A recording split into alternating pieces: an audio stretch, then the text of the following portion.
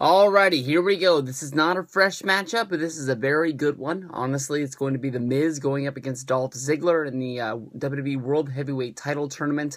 Definitely, it's been a long time since The Miz was in the WWE Title Tournament picture.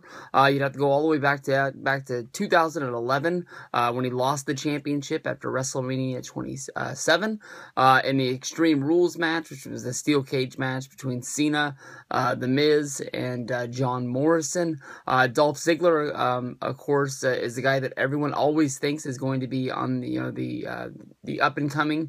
He was involved so much in the angle that went down last Survivor Series with Team Cena. He was actually the guy who got the win over Seth Rollins, which everyone thought was going to lead somewhere. But then with him being fired by the Authority, it took a lot of the steam off of Ziggler, and never was able to reclaim it when he got his job back, thanks to John Cena and Sting on Monday Night Raw.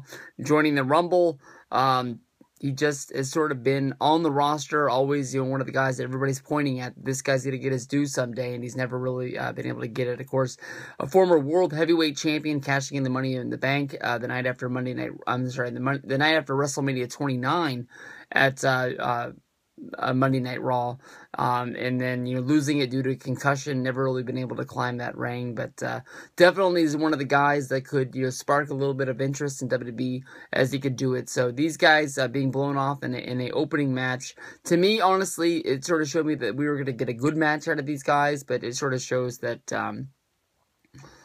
I don't know. I just wish that both of these guys could find a way to get to the top somehow, and it looks like one of them's going to be out after tonight.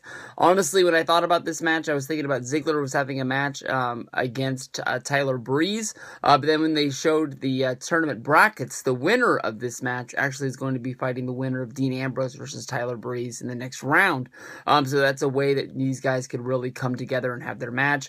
To me, honestly, Ziggler versus Breeze should be taking place outside of the tournament, seeing how Breeze is a guy who, if he's had a match in WWE, I haven't seen it yet. Nothing's really caught my eye. He hasn't really had that blow-away match. He shouldn't really be in the WWE Championship picture coming fresh out of NXT like this. So my pick was that The Miz was actually going to get the win, and I was excited. But when the match came down, it was Ziggler hitting a super kick and being able to get the pin. From there, Ziggler went down onto the floor where he went over where the title was. He raised the title over his head for a pop from the crowd. And then from here, we'll get to see Ziggler against the winner of Ambrose versus Breeze, which I think is going to be taking place on SmackDown.